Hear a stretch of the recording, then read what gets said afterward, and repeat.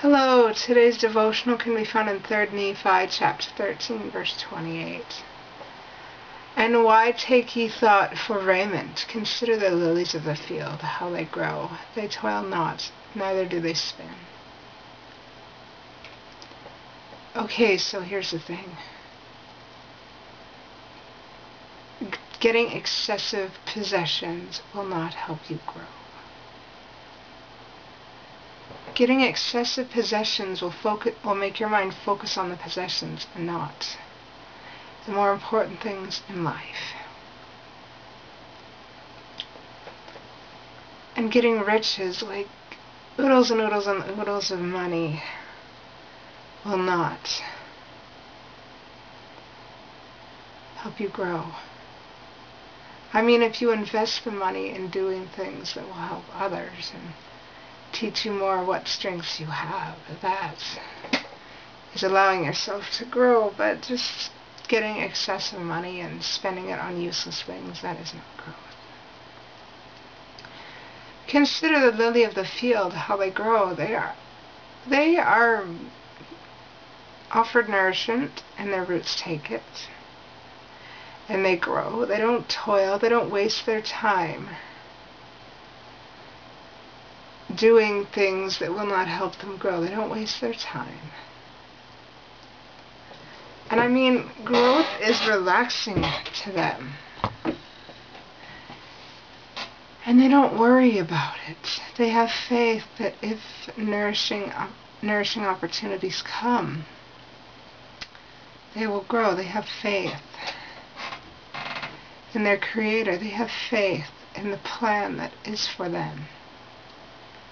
They have faith in their ability to grow because that's in their nature, their natural desire to grow. And do we have any of these things? Yes, we have all of these things, especially the natural desire to grow and do better, but we're mortal, we're imperfect. We find ourselves bogged down every day with our mistakes, because we make mistakes every day. But guess what? Our mistakes don't have to bog us down. Our imperfections do not have to bog us down. Our imperfections really don't have to bog us down.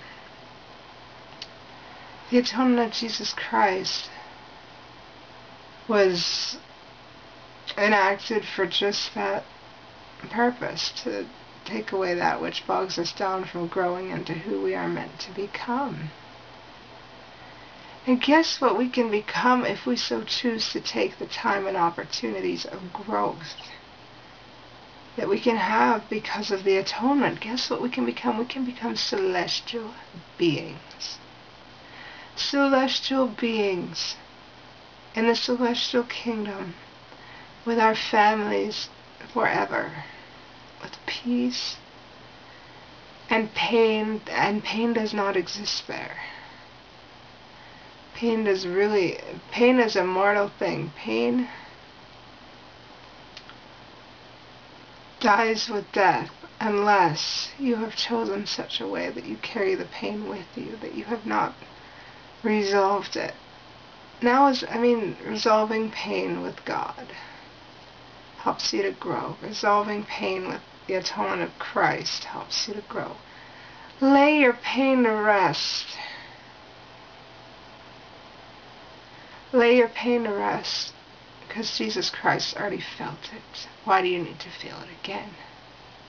It's like saying the atonement doesn't exist. And guess what?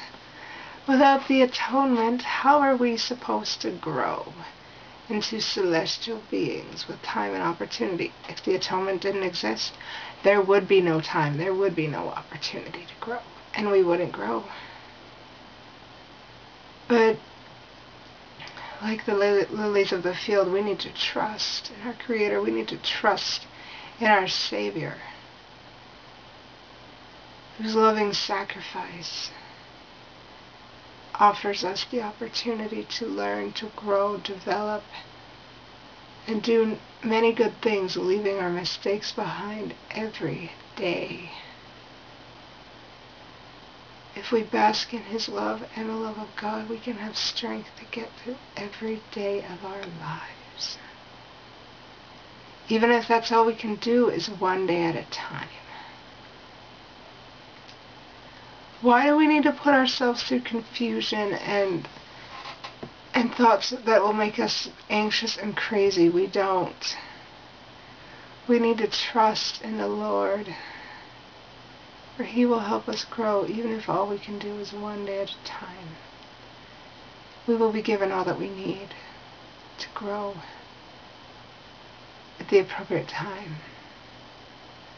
I mean, even if we're just given simple commandments that will prepare us for greater things later, we need to listen. Every time something unusual comes into our lives, something unusual, like certain words, we need to always be aware. I mean, things that are good, we need to be aware of. Because the Lord may be trying to tell us something. But don't waste the opportunity to grow that the atonement has given, because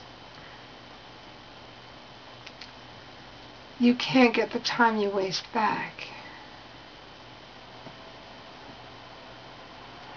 Thanks to the atonement, we can have our eternal freedom back, and we can be able to go back to our Heavenly Father in Christ, but we can't get wasted time back. So consider the opportunities of growth that the atonement has given us. And don't waste the time that is ours to embrace them. But you so have the right to choose. And with that said, I love you all so very much, and I say these things humbly in the name of Jesus Christ. Amen.